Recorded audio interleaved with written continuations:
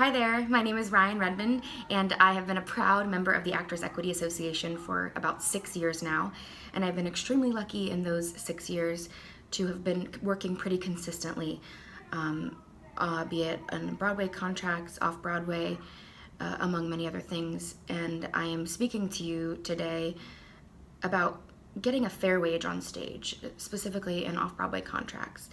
I worked at the Vineyard on an ANTIC contract, and I am currently at the Marvelous Wonderettes off-Broadway, which is a periodic performance special agreement contract.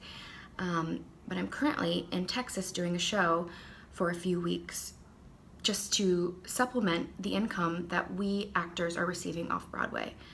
I have worked for amazing producers who have really supported the work that we are creating and developing off-Broadway, but we have to speak about the wage that actors are getting in off-Broadway shows.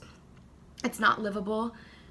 New York City rent is so expensive, the cost of living is extremely high, and it's so important that we take a stand for a fair wage on stage, because this work that we're creating is so important, especially I feel like in a time like now where the world can use a lot of love and a lot of art.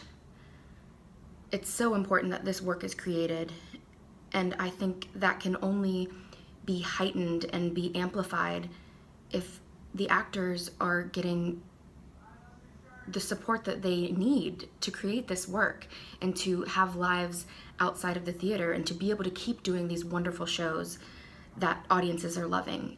And so I am here to take a stand and ask and plead for a fair wage on stage.